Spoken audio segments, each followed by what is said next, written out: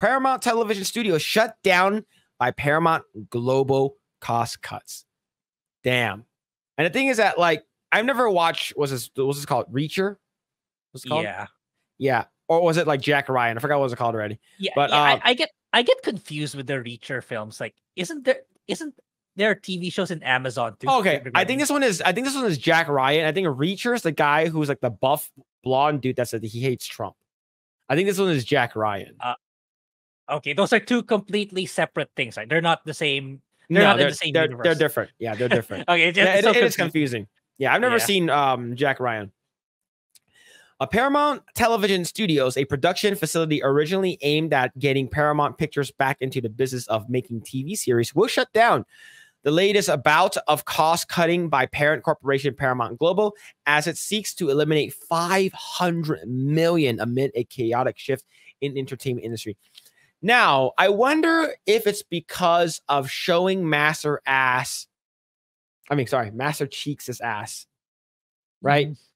Like, they could have kept his helmet on, remove any love interest other than Cortana, and have the TV show just based off of him beating bitches up, killing covenants, aliens, the flood, all of that stuff. It could just be that, and no one would have said anything, and it would have been awesome. And maybe once in the episode, he has to take off his mask is because maybe he's like bleeding or something like that, and the doctor or the medic has to get to his mask. It's like, we have to, and he finally takes that off. Sort of like what they did with Mandalorian, right? You actually see Pedro Pascal's face like once, right? You actually see it twice. So, yeah. And the thing is that it's, like you said, Grae, it would have been like a home run. Follow the game, follow the lore. It's that easy. But they're like, if you guys want the game, just play the game. That's a good way to get rid of your audience, right? Because look what happened with The Last of Us. It's also a video game. Now it's also played by Pedro Pascal, which a lot of people don't like. But overall, I think that TV show was pretty good, right? It felt a little rushed, but it is pretty good. They kept the source material accurate. They changed some stuff here and there, but it wasn't detrimental to the story, other than the fact that they showed Bill having gay sex and then he ends up dying, right, in episode 3. So yeah, they had something really cool, but they lost it. Let's continue. This has been a challenging and transformative time for the entire industry, and sadly, our studio is not immune, said Nicole Clemens, president of the unit, which debuted in 2013 in a memo to staffers. Over the past 11 years, she said, the studio was weathered seemingly insurmountable obstacles through a combination of strength, determination, and unwavering commitment. We met these challenges with incredible resilience, creativity, and passion for what we do, and I could not be prouder than our team. We've also had the privilege to collaborate with some of our most brilliant creative talents in the industry to help tell incredible stories stories seen around the world, entertaining and shaping the culture. Other than the fact that Halo did really, really bad, do you know any other reasons why they're actually going under? Or do you think like Halo just cost them way too much like money? I actually don't think it's not just Halo. I don't know their portfolio, but I don't recall any. Do you like anything Paramount related and Paramount TV show? I don't. Nothing comes to mind for me, or maybe I just don't know that they made it, but I don't know any. Let me TV see. Show. Let's see Paramount TV shows. See list of Paramount Plus. Paramount. Okay, so they have Rio Monsters. Acapulco Shore, Action League Now, Active Shooter, Adam Devine's Hawaii, Jimmy Neutron, Kid Danger. Like all of these stuff are like either old or new, right? But let's talk about originals. Let's talk about originals, right?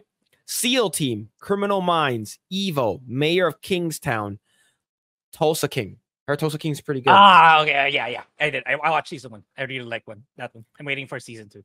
Like Special Ops Lioness. Yeah, go ahead. I think like for every hundreds of mediocre stuff, they have like one good one. So that one good one couldn't carry all the bad ones. That's what I feel. Yeah, Special Ops Lioness, Star Trek Discovery. What's that one? 1883, The Good Fight, 1923, Joe Pickett, Why Woman Kill, Star Trek Picard, Lawmen Bass Reeves, Skymed, The Stand, Mafia Spies, Rabbit Hole, Calling from Accounts, The Offer, School Spirit, Star Trek, Strange Angel. Let's see, the Bloody Lucky Day, Bloody Lucky Day, Yonder, Pyramid Game, Sexy Beast, and Bargain. Those are the originals. So they do have a couple more. They have the Teenage Mutant Ninja Turtles, Tales of the Teenage Mutant Ninja Turtles series. They have Lower Deck, of course, Halo, Star Trek Strange New World, The Stand, the Arc animated series. And that's mostly about it. And they have the old Beavis and Butthead stuff with Mike Judge, the Knuckles TV series, SpongeBob. There's like a SpongeBob TV series. Looks like it's animated, but yeah, like mostly the only one that I really know that people really, really liked is Tulsa King. Yeah. Yeah, like, man. Yeah, like every one good show, they have like 100 garbage. So yeah, it's no surprise that they had to lay off. What they should do is like they should like since Tulsa King is pretty well like received. I think they should like either Netflix or someone else should basically like take Tulsa King and just like bring it onto their streaming service. Yeah, right. It's like the same thing we've been saying for Disney for all like Valiant Renegade's take on Disney for the longest time. Like Disney could have made a shit ton of money had they just licensed all their IPs to all these streaming services and not make Disney Plus. Like you don't have the burden of maintaining a streaming service, which is massively expensive, while you're making a shit ton of money from all these other ones. That's what Disney should have done. It's probably the same for Paramount with all these IPs that they have. Yep. Paramount Television marked the second time Paramount Pictures tried to move into the TV business separate from the storied shingle that was built on Desilu Production Studio, founded by Lucille Ball and Desi Arnaz. Damn. You know who those are, right? Lucille Ball and Desi Arnaz. Maybe I do. I just don't know that that's their names. I Love Lucy. Yeah, like the black and white TV show. It's that's huge, man. That studio, which backed such TV treasures as I Love Lucy and Star Trek, eventually became the center of Paramount Studios after an acquisition by Gulf Plus Western, and would be inherited by CBS after its split from the company formerly known as Viacom Inc. in 2005. New Paramount Television Studios helped boost the movie studio, which aimed to find ways to make programs tied to as many famous films, including Jack Ryan spy movies, The Godfather,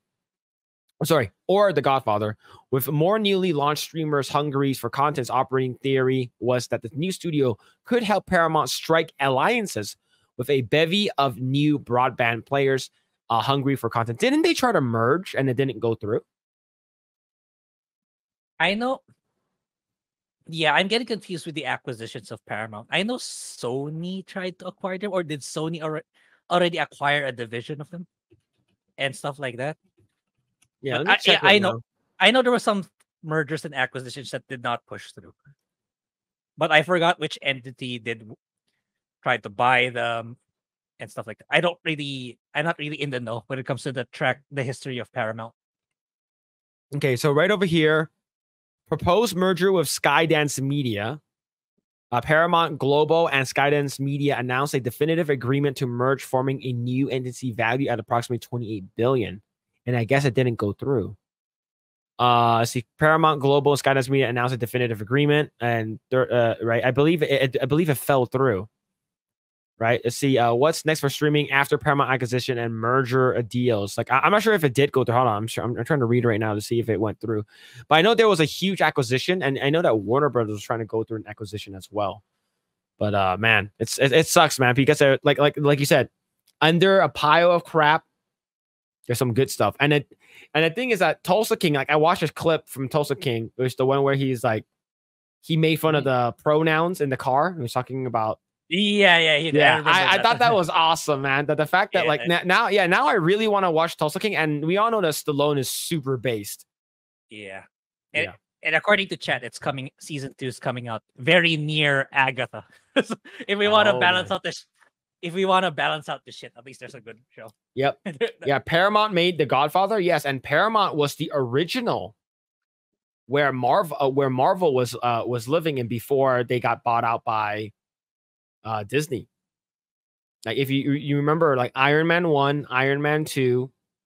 I believe Iron Man 3 was the last one, and then the Avengers, Thor, like all of that. The early Marvel stuff were all Paramount. And then you have what's it called again? Like all of these like cool stuff, like Top Gun Maverick. It's Paramount. Like all of these, but now their TV shows are like sucking, right? Like we do know that the Paramount's huge, but now like, man, definitely sucks, man. Yeah, played a clip of Stallone's pronoun rant scene in Tulsa is a good clip. We might get flagged for it, just to be sure. But yeah, let's continue. Under his aegis, the company produced The Offer, an insider of the tale of the making of the landmark movie for Paramount Plus, and a series based on Tom Clancy's Jack Ryan character for Amazon Prime Video.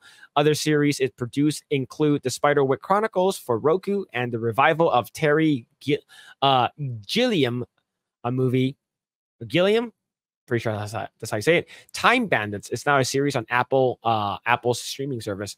I want to thank the PTVS president Nicole Clemens and the talented team she's built for many signatures hits they produce. Under Nicole's leadership, the studio consistently punched above its weight in attracting top storytellers and stars to create best-in-class series. I want to thank everyone in PTVS employee for shepherding the slate of shows that helped usher Paramount into streaming era. Yeah, it sucks for them, but like it's like the fact that you wasted so much money on Halo. It's absolutely insane. We're approaching consolidation stage for these streaming services. There's just too many of them. We're like it wouldn't surprise me for between 1 to 3 years from now, where some of them will completely just die off. Thanks for checking out this segment of the Project Eggroll podcast. If you like what we do here, please like, share, subscribe, hit the notification bell, and you will know next time when we go live. We do go live every Saturday at 8 p.m. Once again, we are just getting started. Tons of more video to come. Thanks, and we'll see you guys next time.